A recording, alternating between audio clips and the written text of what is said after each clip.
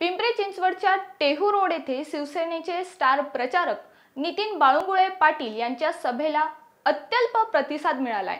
मावळ लोकसभा युतीचे उमेदवार श्रीरंग बारणे यांच्यासाठी घेण्यात आलेल्या या सभेत 100च्या आसपास श्रोते उपस्थित होते।